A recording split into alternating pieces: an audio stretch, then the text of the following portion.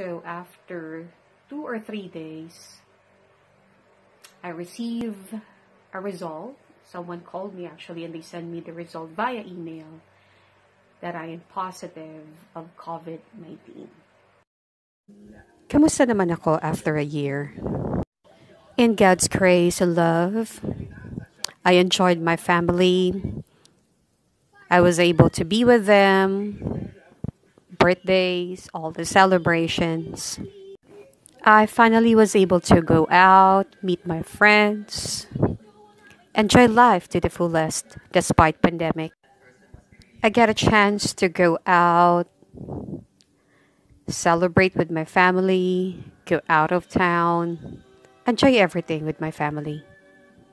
I am still working at home, and I was able to still lead my agents, perform my task to the best that I can. Another blessing came when there is one additional family member came, and that is Marcus Caleb. I get to enjoy what I really love to do: dancing, singing, just hanging out with my family, and just enjoying everything that I could. Lastly, maybe a lot of you will be curious what will be the long haul effect of COVID in my body. Well, I could consider this as a superpower because I have this very strong sense of smell and very strong sense of taste.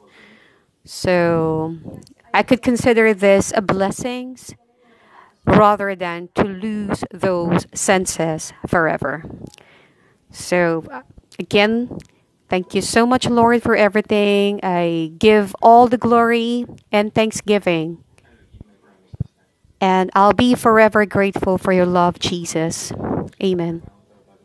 The most important thing that had happened, I was given a chance to have my testimony and to give back my highest praises and thanksgiving and glorifying our Lord Jesus Christ for everything. He is the reason I'm still alive. He is the reason I'm still breathing. And I got a chance to tell everyone that the Lord is alive. He answered prayer. He healed our sickness. And He is a loving God.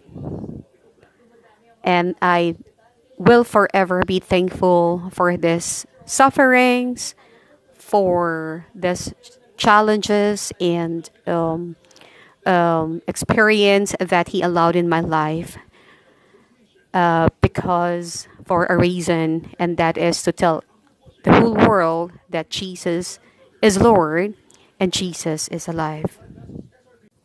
Before I end this video, I would like to extend my prayers to everyone who are still in bed for recovery for COVID. My heart goes to all of you. Please remember that we have a big God that healeth thee. Please stay strong, get well soon. And thank you so much for all the frontliners.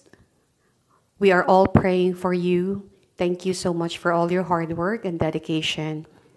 And also to all the people who lost their loved ones because of this virus.